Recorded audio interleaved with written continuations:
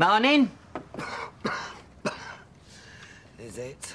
What are you doing, smoking in the house? You know Ken doesn't like it. Ken's not here. Oh, that's the way it's going to be. You smoke outside to please him all these years, but now that you're marrying him, it's you making the rules. Mother, it's just one cigarette. I thought it might kickstart my brain. Where's the other one? What other one? The one that were laid out on that sofa till 7:30 this morning. Skirt no bigger than a belt, too much eyeliner, and roots as dark as her soul.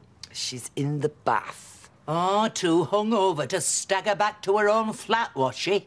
Well, I hope she's keeping her hands off my chamomile and mimosa. It's only me. Oh, Emily, love, come in. Oh, I hope I'm not too early. Not at all, come in. Good morning, Deirdre. Aye. I collected the flowers as requested. Thank you, Emily. Oh, they're lovely. They're wonderful, thank you. Oh, it's the least I could do. I just... Well, I can't tell you how happy I am for both of you. And Hey, there'll be time enough for tears later. Emily, you fetch Ray a cup of tea. And Deirdre, for goodness sake, get yourself up them stairs and make yourself half decent. We don't want Ken taking one look at you and changing his mind, do we?